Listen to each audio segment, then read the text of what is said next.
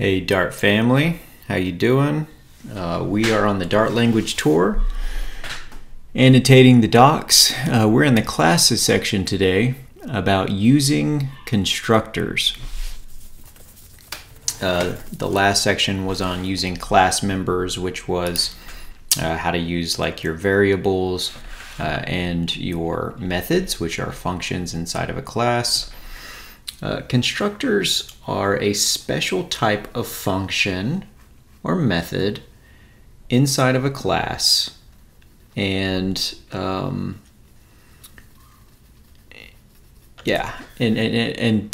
purpose is to define the manner in which you instantiate an instance of a class. Okay. And so this is all about using constructors. So you'll notice in this classes section, we're not actually using the class keyword. We're extending classes. It's all about using it. So they give us these examples here where these classes have already been defined because they're from the Dart math library, for example. This one is. Okay. I can remember whenever I started programming, I didn't really understand the meaning or the purpose behind an initializer or a constructor. But just know that they are a special type of method for the sole purpose of constructing or initializing the object. It's almost like an entry point to the object itself. You might think of it that way as well. Okay. In the Ruby language, we have this method called initialize that we have to create in a class. We don't get the constructor for free, as it were, like you can in Dart if you don't declare an initializer. But Dart doesn't have its own kind of special keyword like initialize or anything like that. You just use the class name with a sort of signature that we'll show you here in a little bit. Okay. Okay, so constructor names can be either class name or class name.identifier. So there are two ways, sorry, not two ways. There's kind of like two ways. You can have the class name, which takes, you know, positional or keyword named style arguments, or you can have this identifier type. You can have multiple identifiers. I don't know, maybe you can have more than one initializer like this. I'm not sure. But yeah, there's two ways, and that way this is sort of like a named constructor, okay? And we'll show that in depth as well. Okay, so it says for example, the following code creates point objects using point and point.from JSON constructors. So let's throw this into Dartpad and take a look, shall we? So I have the Dart math library already imported because this is where point comes from. I Googled Dart math library and then I clicked on point. And you can see it has this section called constructors. It has a section called properties and methods. Remember, these are the members of a class. Okay, so there's our properties, here's our methods. This constructor, all it has is this one called point. Okay, this is like this first one, which is just the class name. This from JSON is an identifier, but this is one of the problems I have with documentation sometimes. You go to play around with something like this and you run into an error because this from JSON, this isn't actually defined anywhere in the point class. Okay, the point class does not have a from JSON named constructor. All identifier constructor. Is that what we're going to call it? An identifier constructor. Okay, so that is no bueno. However, yeah, and even here you can see this is GitHub. This is the class code itself. Here is the constructor. Okay, we know it's a constructor because it's like it kind of looks like a function, and we're just using the name of the class itself. Okay. Inside Flutter, there is a material app class. You should be very familiar with this. This is the default class that's kind of one of the top level widgets in our app.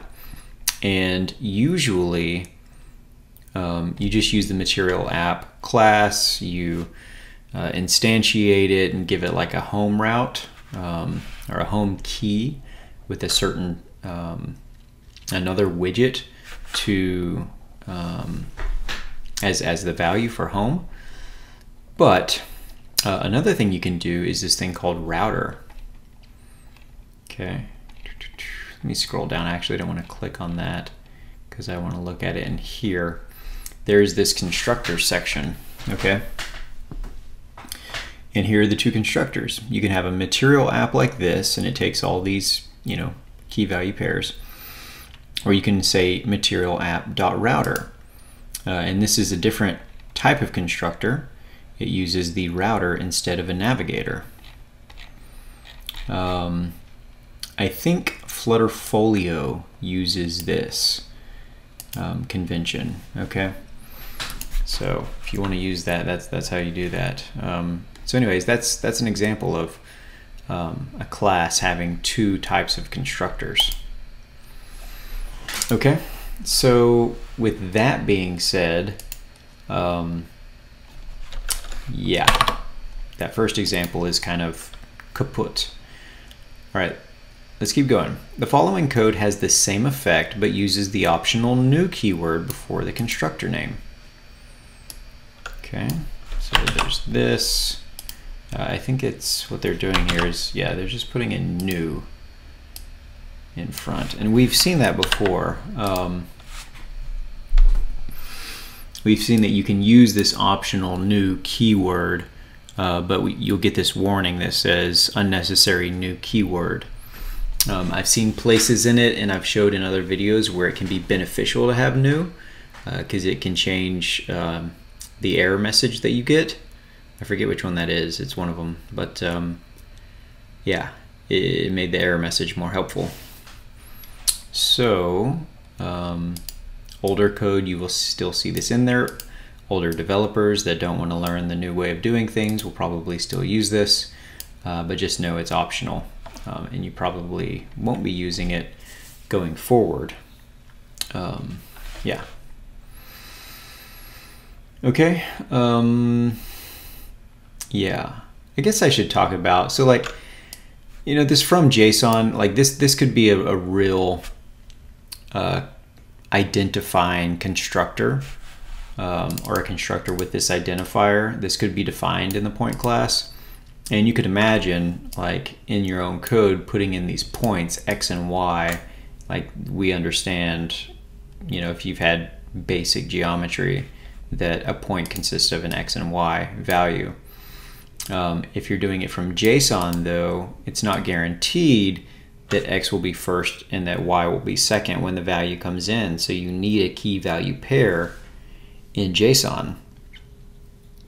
Okay, so the constructor would be written in such a way that it would take sort of this hash map style argument and be able to parse the data from there.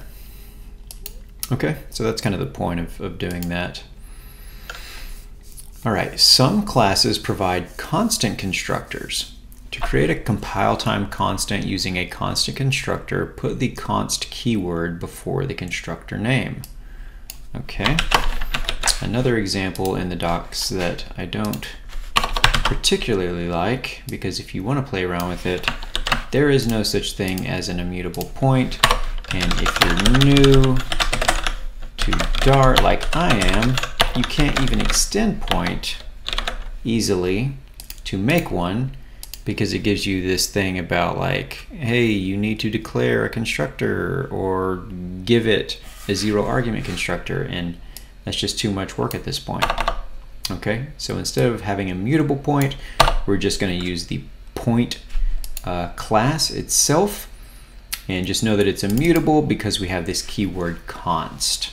Okay, and we're also able to do that, I think, right? It said some classes provide constant constructors. Looking back at our code for point, this constructor happens to be a const constructor. If you give it an x and a y, the point is not going to change.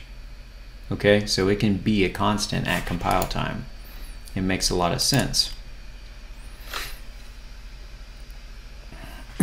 All right, constructing two identical compile time constants results in a single canonical instance. Off the top of my head, I don't know what canonical means. I'd have to Google it. Why don't we do that? According to or ordered by canon law, that's also not helpful. Included in the list of, no, that's also not. The prescribed official dress of the clergy. Let's go with that one. Constructing two identical compile time constants results in a single canonical instance. Let's just say it's the same thing, okay? So that even if we declare A to be a const of immutable point with, you know, these x and y values, declaring it again on the right side and assigning it to B, like somewhere in memory, these two things are going to point to the same basic object, okay? Yeah. Well, let's show that. Oops. Okay, so that was like, hey, we can use const. Again, we're not going to have an immutable point, we're just going to have a point. And instead of asserting, we can print in dartpad. And it prints true because we're declaring, like, are these identical, A and B? They are, yay. If you get rid of the const, okay, now this is a point in memory, and even though this is the same definition, we've declared it at a different point and assigned it to B. So now we have like these two pieces of memory that have kind of the same representation. They're both a point of x equals 1 and y equals 1, but they weren't declared at compile time, so they couldn't be a compile time constant. Okay, so they're just like these runtime variables A and B. If we compare them, are they identical, A and B? If we print it now, we should get false. Okay, even if one is a const and the other is not, we should still get false. Only when they are both constants will they be true. Okay. And that doesn't matter. Like I could say var c equals the same const point 1, 1, and so forth and so on. And every variable that references that const point will be identical to each other. Okay. And actually, while I'm here, this is a pretty big section using constructors. What I just showed you is the very last point in this thing where one of them is not a constant. So it says if a constant constructor is outside of a constant context and is invoked without const, it creates a non-constant object. Okay, so it's outside of a constant context, and we're going to show you that in a little bit, meaning it's not, it can't be inferred that it's constant. Or sort of coerced into being a constant. Right. Okay, so that's kind of what I just showed there. So we really have these two other parts to go over. This next part talks about a constant context. It says within a constant context, You can omit the const before a constructor or literal. For example, look at the code which creates a const map. You can omit the const before a constructor or literal. Okay, I'm gonna comment this out and format. All right. So we have this variable called point and line. It's supposed to be a constant. And on the right side, we're saying that this hash map, yeah, a map, we call them maps in Dart. This map is a constant, and they're saying, like, because we've declared a const in a lot of places, but most importantly here, if this object is capable of being a const, right? So we're using this constructor method, the way this is written, that just having const on there will do all this stuff. And in fact, let me get rid of immutable point.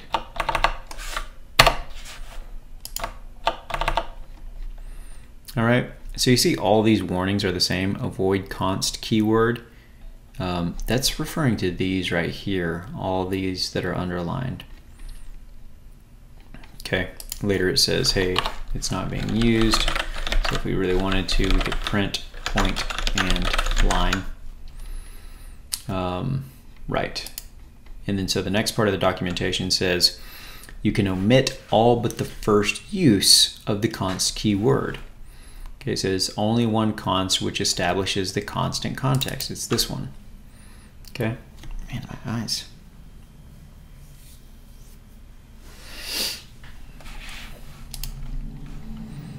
All right, so basically we can get rid of that, we can get rid of that, all these const keywords. So previously we had a const map on the right side, we had a const list, we had a const point, a const list, and two const points. All right, now I'm going to format it, but because I've said const point and line, okay, all those warnings go away. But I do want to show you one thing. Let me put all of these back, and let me create a second variable and just show you, because I showed you with these 2 points when we used const for A and B, and we did the identical comparison. Let's call this line and point. Why not? So this top one has all the consts. This bottom one only has the one declared. We're saying that we think these should be the same object, right? So let's print identical. It'll return true or false.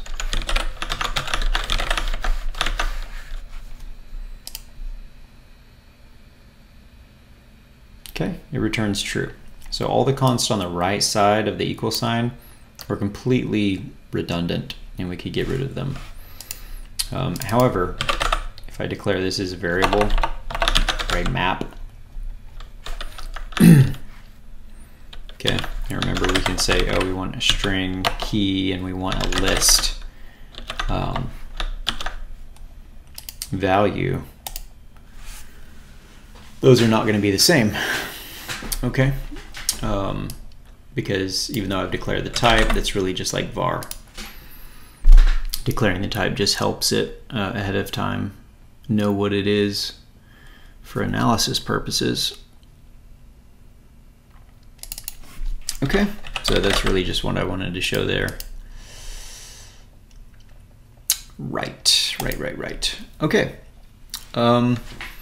That is the extent of using constructors. Again, if you're a Flutter developer, you're probably using Material App.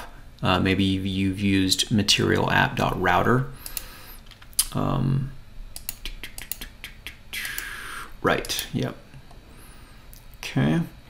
You can use the new keyword, but it's antiquated, I guess, so nobody really uses it nowadays.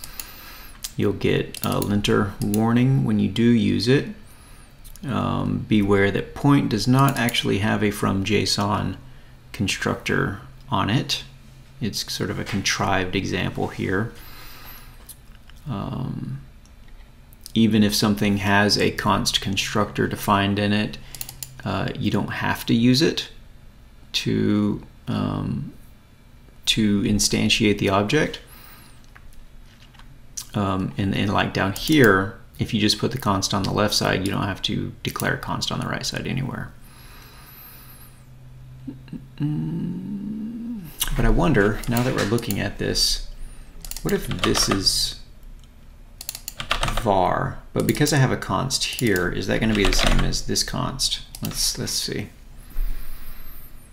Yes, so when it runs, whether it compiles or not as a constant, for example, I could get rid of, I think this will change things though, won't it? Yeah, so now this is not a const map because I got rid of that, so let me bring that back. What if I got rid of that?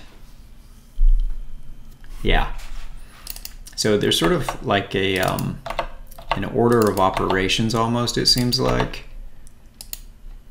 Because what I'm trying to show is that, so even if I declare this point end line as a variable, okay, it's not a const, it's not, I'm not declaring the type, the return type. Simply by putting const on the right side in front of this map identifier, okay, these curly braces, I've declared that this is a const. And even if I haven't put it on the right side, if on the left side down here I put this as a const, I'm saying that this whole wrapping thing makes everything a const. And of course these dudes have to have the same values. But now these should be equal again.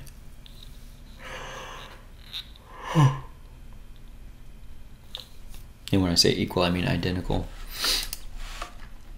Okay. Kind of want to see where that comes from. It comes from the Dart core library. Yes, but where? Where, my friends? It's a function. Check whether to identity hash code print.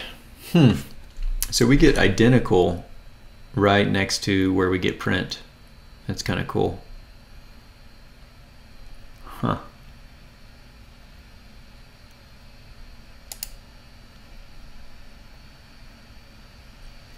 Nice.